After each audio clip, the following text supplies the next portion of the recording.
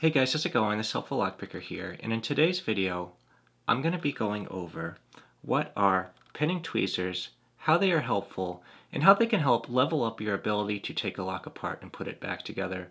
Pinning tweezers are such a great tool, and what I'm going to do is give you a really good close-up on how these work and why you should consider getting a pair. More information is coming up on this great tool in just a second. Please stay tuned.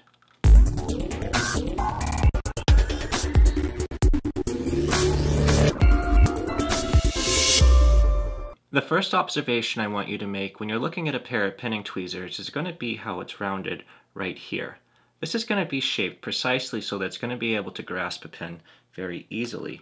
So when we take a pair of normal tweezers just to compare, you're going to see how they are not going to be rounded and it's not going to be able to grab that pin as easily. So what I'm going to do is give you a quick close-up of that right now. So the major benefit of using a really great pair of pinning tweezers is having the rounded end. Look at how well it's able to grasp this key pin. You can see that it has a really great grasp around it, and this key pin's not going anywhere. When you use a pair of regular tweezers, it's going to make it much more likely that you're not going to get a good grasp on it, and you're going to drop it into the abyss and lose it forever. So what I have right here is the regular pair of tweezers. You can see it doesn't have as good of a grasp, and it makes it so much easier for you to be able to lose your pen. And when you start to work with locks, and especially if you're taking apart a lock that you do not know the bitting to and you do not want to drop any of the pens out of order, it's just very important that you're able to keep track of all of your key pens and not drop them.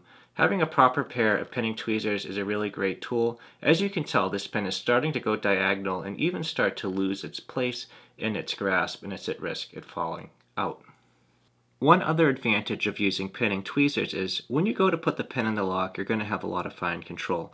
Just look as I go to put this pin in the plug right here. As I push against the plug, you can see that the pin is going to stay straight and I'm not going to drop it. A lot of the times when you're working on a lock, you cannot afford to lose the position of the pen. Whether you have not decoded the lock yet or it's your only pen, you just need to be very, very careful. You do not want to drop, lose, or misalign anything. So when I go to use the regular tweezers, look, it's already starting to flop around. And then when I try to put it in the chamber, if I'm not careful, I could drop it because it flops around like this, and now I'm about to drop it. So just utilizing a pair of pinning tweezers with the rounded ends is just going to give you that next level control, and it's going to make it so you can get your pens in your lock very precisely. Alright, so let's test out our pinning tweezers in action. What we're going to do is we're going to have a Schlage SC4 lock, and it's going to be keyed up 818181. So as you can tell, I can grab these pens very easily without even being able to see where I'm going because I have a little bit of an obstructed angle filming this. But as you can see, I can reliably grab each pen. It's staying nice and straight in between the pinning tweezers, and I'm not going to drop any of the pens. You never want to lose a pen when you're working on a lock. You never want to lose exactly which position it is because that can really throw off a job or it can throw off a lock you're just working on for fun. But as you can tell that these were able to really pin up this lock quickly and quite successfully. Now, just to be complete, what we're going to do is we're going to take this really newly pinned up plug and we're going to put in the key and we're going to test out that everything is to shear. So we're going to insert the key slowly because we do not want to have any of the pens drop out. You can see that it's sitting at shear at 818181. We can quickly insert this right into the cylinder here, and then we can just test out our key quickly. So we're able to successfully now pin up our lock to 818181. The new key is working very well.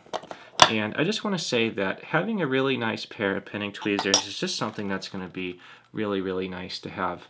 Now, it doesn't really matter the brand that you get when you go to look at pinning tweezers. The really important thing is going to be that you're going to have those rounded ends that are going to hold pens very easily. I just want to say that this is a really great tool. It certainly made my life a lot easier once I discovered them. And I just wanted to share this with everyone because not everyone knows about them. But either way, if you have any questions or suggestions, as always, please feel free to leave those right in the comment section below. If you enjoyed this video and you'd like to see more like it, please subscribe. As always, thank you so much for checking out this video, and I hope you all have a great day, and I cannot wait to see you in the next video.